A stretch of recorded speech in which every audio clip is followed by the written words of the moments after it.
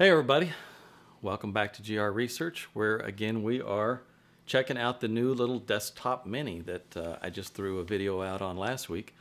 As you guys know, the mini is not only a new desktop speaker, but it's something I'm throwing out there, as I said, as a loss leader. It's no money. It's the best way to get started in DIY. It's one of the easiest kits I've ever designed. And we've done everything we can to try to make this as easy as possible for everybody. And as you can see, one next to me here, we've got one mocked up in a finished cabinet. For those of you guys who you want to get into DIY, but you just don't want to put your own cabinets together, you can order them finished in a nice veneer. You can order them finished unveneered. Or you can just get the flat pack, which is of course the cheapest way to get it, with no frills, flat pack, and the kit for $199. Now over here, just out of frame, is one of the pair that I put together the other day when you saw the video on Duratexing. I showed you guys how to do some Duratexing, and I Duratexed a couple of sides on this and showed you the old plastic bag technique so that you could see how to make this cool texture with the Duratex. All I did was coat this thing with 2 coats of Duratex and then whipped out some blue spray paint and sprayed it blue and 1 coat of clear, and the Duratex hides all the seams in these things, so it looks like a solid block of textured blue. It's so simple, anyone can do it. So I wanted you guys to see there are inexpensive, easy to do alternatives, and we've dropped the drivers into these already, and it looks really cool in the blue. So we are now going to go shoot another video. We're going to look at the actual assembly of this stuff, and I'm going to let you guys watch me put a crossover together, wire everything up, mount it in the speaker, everything. This is going to be a really easy one for you guys to do. It's only going to take me a few minutes to put a crossover together, and we're going to let you guys watch a little bit of a close-up as I put it together. So it should be really easy. So let's head over to the workbench. Let's put a crossover together. Here we are over here at the workbench, and we're going to put some crossovers together. I've already kind of mocked one of them up here just to give myself a little bit better layout so you guys didn't have to watch me figure out how to do a layout on this thing. And it's a very simple network. This is something I never do. I never show the network.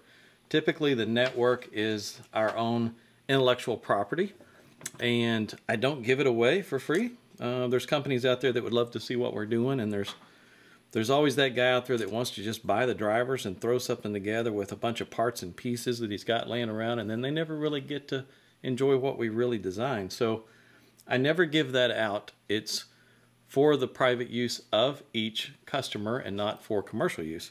In this case though, things are a little different. It's a bit of a loss leader. I'm not making money on this thing, and I am going to show everyone how to put this thing together and the values used, because this is like one of the simplest crossovers anybody could ever design for anything. And fortunately the drivers just don't need a lot of help, so they're not needing a complex crossover. So this one's really super simple, and what I'm doing right now is I'm just twisting together the parts in the tweeter circuit.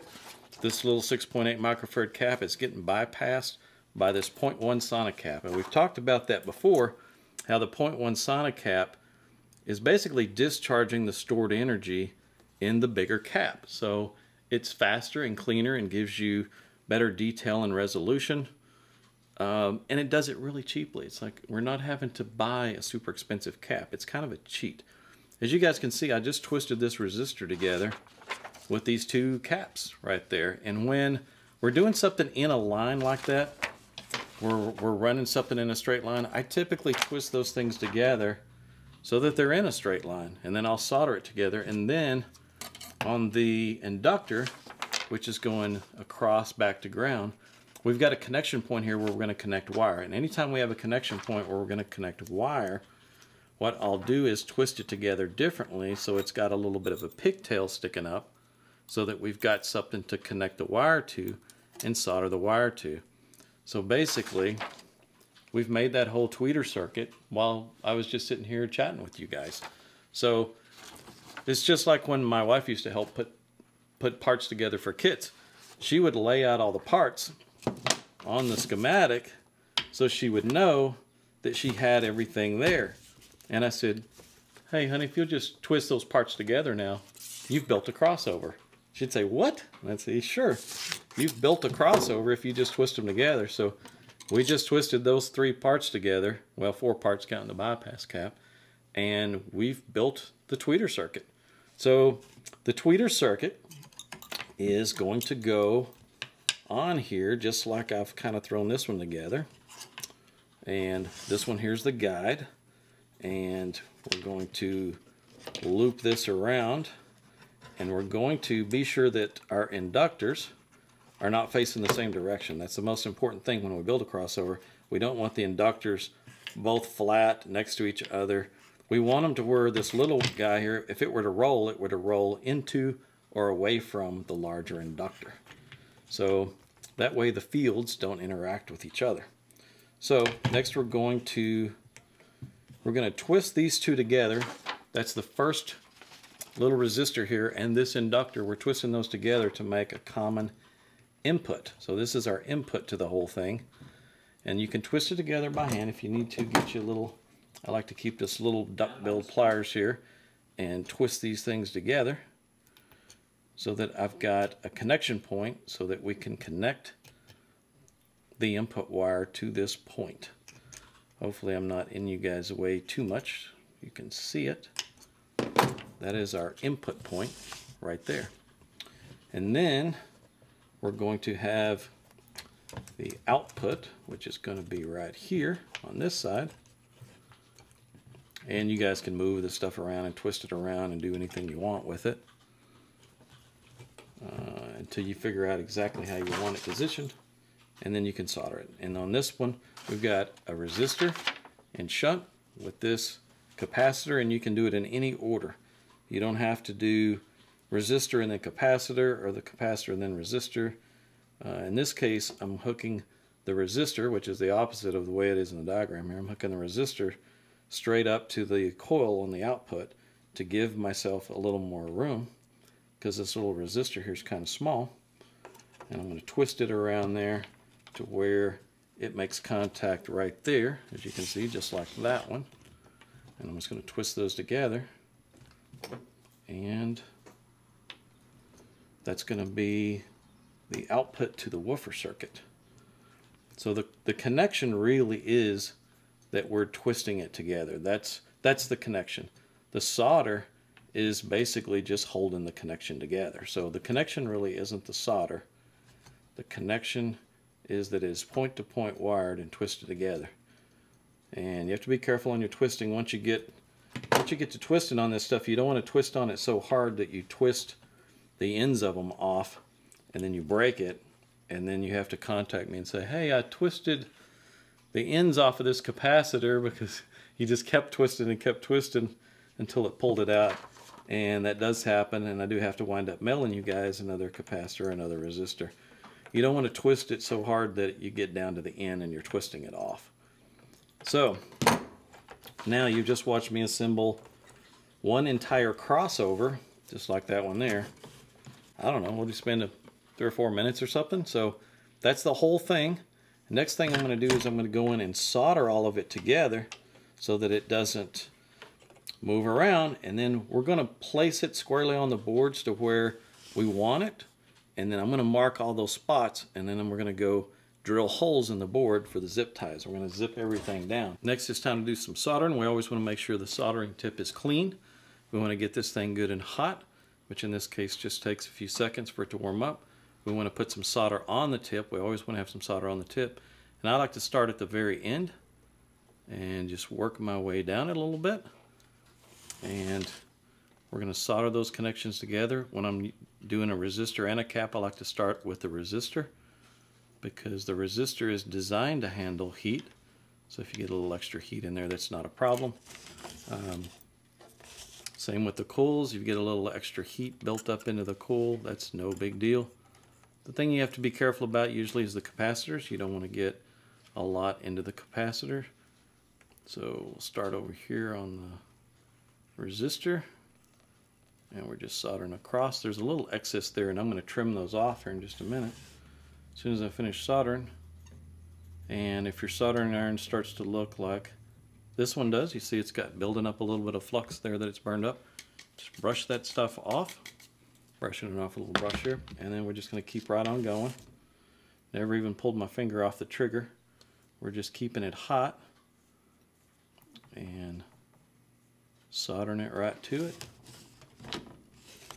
Spinning it around there. This is going to be the output to the woofer. Solder that right on. I don't have to do a super solder job on it here because some of those connections we're going to be soldering some wire to, so we're going to be twisting wire to it and soldering it. There's that connection, just 2 left. I know you guys think, man, soldering, I don't know how to solder. Solder's hard to solder. No, it's not hard to solder. What you want is a nice hot soldering gun so you can get on and off it quick. That's it. We soldered both networks up. Next, we're going to mark the board and figure out exactly where we're going to do some drilling. And then I'm going to cut. We're going to go do it back in the shop, and I'm going to do some drilling. I think I'm going to use this one here. And basically, just twisting everything to where you want it, because once you drill it, that's how you're going to mount it. So what I'll do is I'll drill through both boards at the same time, stack them on top of each other, and now they're perfectly identical and just exactly the same. So, I don't want the black one. I am going to start marking where I want zip tie holes. And there's already one right there that I can use for that. I'm going to use just one here. I'm going to wrap it around the outside. On these little coils that are standing up, I usually do 2. I'll do kind of 1 on each side. And on the resistors, I'll just do 1 on each side. And same with these small capacitors. Just do 1 on each side. And then I'll often look at it and figure out where do I want screws. Now I'm going to mount this thing in this box. I'm going to slide this thing in there, and I'm going to have to reach in there, and I'm going to have to put some screws in, and I'm going to screw it down to the base. So I want to put a few screw holes in here so that I can get to them, and I want it away from everything. So I usually just put a little X where I want a few of the screws. I'll do some here and here. I'm just picking spots where it's clear and easy to get to. And right there in the middle, there's 4 screws that'll hold it down nicely. You never want to put one through the middle of the inductor.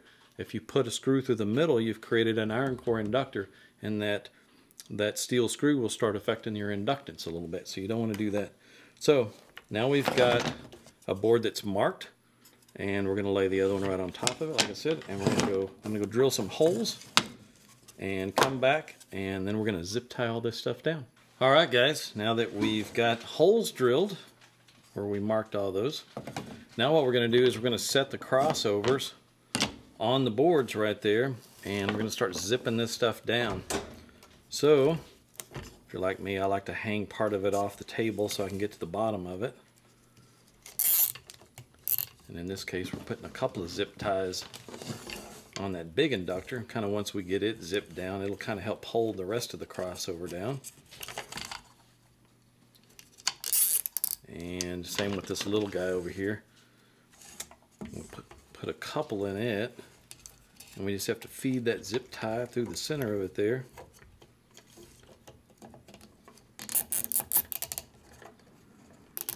There we go.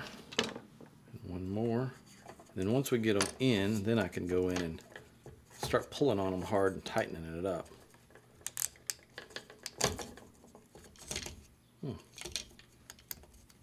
Now that's a stubborn one.